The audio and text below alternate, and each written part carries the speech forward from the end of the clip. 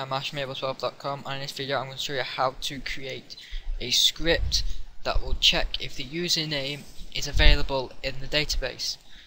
So this is useful for like registration scripts, scripts like that will check. You don't have to be for username, it can be for anything else you want, but I'm just going to use the username as an example. So basically it will check if the username is available and will tell the user in real time.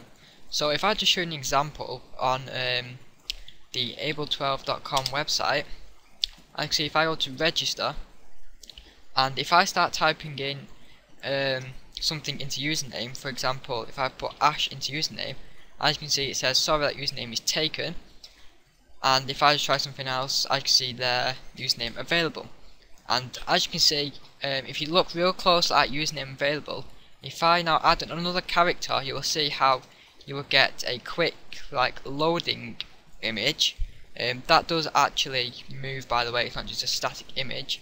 The arrows will turn, but because it's running that quick, that it doesn't really look like it's doing anything, but it is. Basically that's just a GIF image. So I'm going to show you how to create something like that. So first of all, I've just created just a quick text box here with nothing else there because it's just an example. The text is username, name is username, ID is username for the JavaScript, and I've just created a div next to it called status with the ID status. And then we've got our script there for check_user.js. Okay, so to start with the JS file, what I'm going to do here is just create something here. So dot key up, I'm going to create a function. So when someone types into the username text box, when they type into this text box, what we're going to do is create a variable called username, and that is going to be equal to the username field, so whatever's in the username field dot val, which is value. So that's going to get whatever the user has entered in real time, so character by character. And then what we're going to do is I'm just going to create here status. So in that div I'm going to now add in an some HTML here. So img source is equal to username underscore loader dot gif, which is what I've downloaded. So if I just save that out and we refresh this and see what happens, if I now type oops, what's happening? Control F5 that.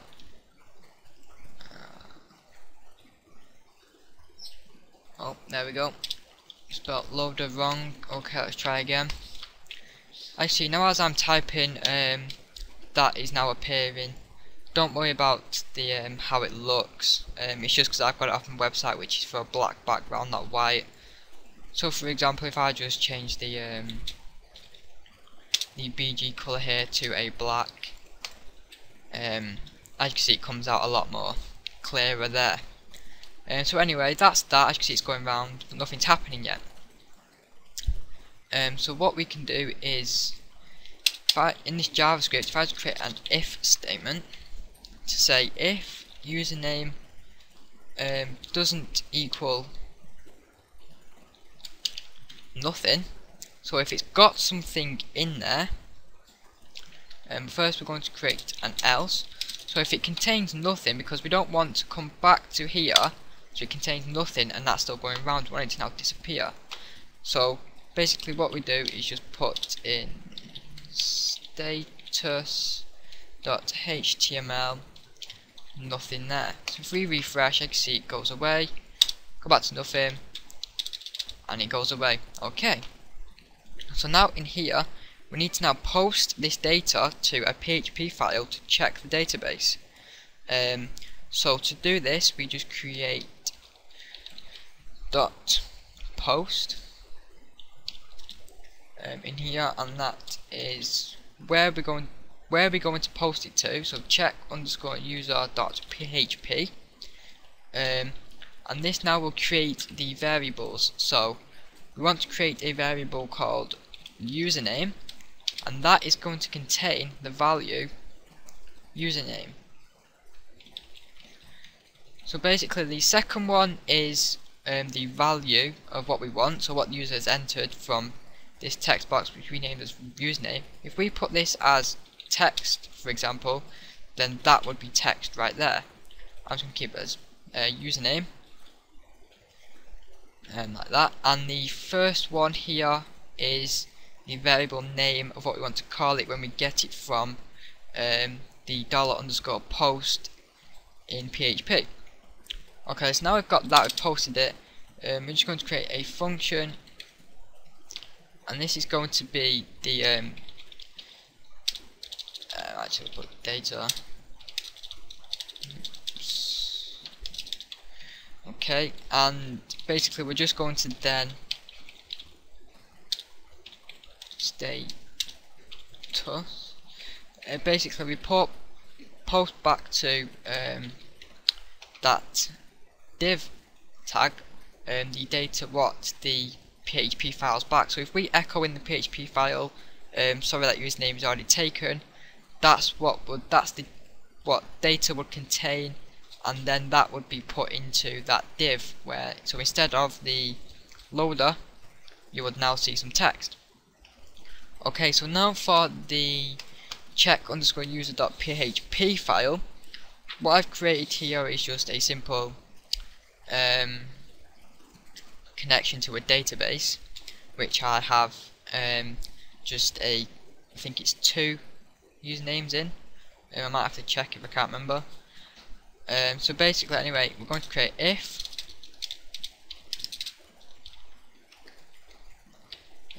is set $_post. What did we call it? We called it username, remember?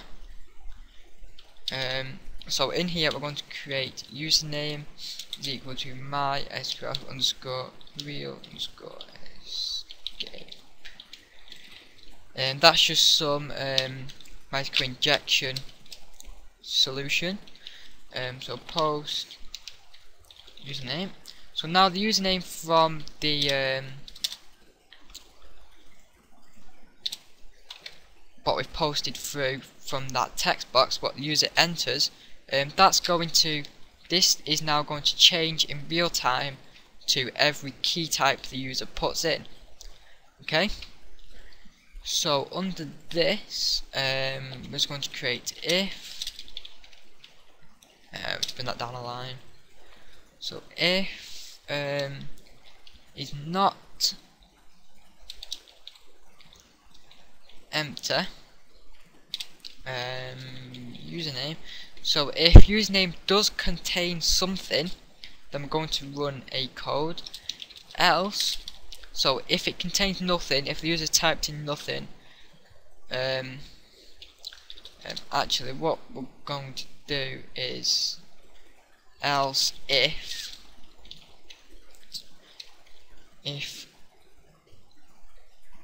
username, actually no, we'll just leave that out for now. So it's just like that. So if the user contains nothing, then we're not going to display anything for the user, because if you've not typed anything in, then we don't really want to be displaying anything. So in here now we're just going to create a query, and that is equal to MySQL underscore query.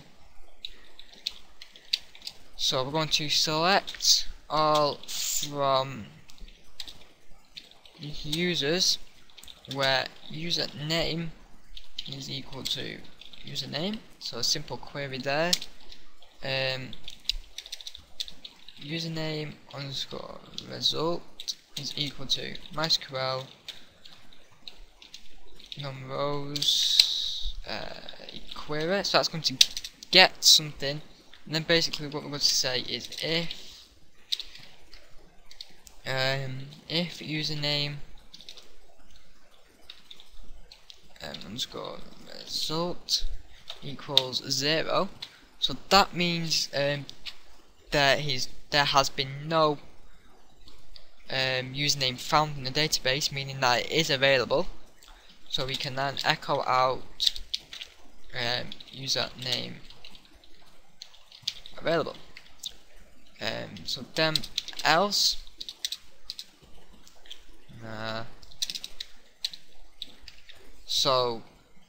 just going to put the else if on this one now. Username underscore result equals 1, meaning that there has been something found in the database. You could probably just leave it as else like that, but just for a bit of extra security, just to make sure that there is only 1 in the database, I'm just going to echo out here sorry that username is taken. Okay, so now let's just save this all out, refresh, and let's test. So if I type something in here, oops. Okay, 1 minute. Okay, the problem was in here, that is meant to have a comma after it, and down here, brackets, just like that, and a semicolon just to end the line off. So now if we test this out, as you can see, as you can see, the it's coming up, and it's just because the text is in black. So if I just remove that, just like that, try again. Okay, so delete that. As you can see, username available, username available. If I put in admin, I think, nope. Let me just pause it and have a quick check of what I've got in the database. Okay, so I've got user in the database, so sorry that username is taken, and I have also got another user. So as you can see, without the R, username available; with the R, sorry that username is taken, and once again like that. So as you can see, that is a way of showing if a username is available without the user actually just typing the username and then finding out after they click register. So that's how to do that in real time using JavaScript with jQuery. So thanks for watching, and I'll see you in another video.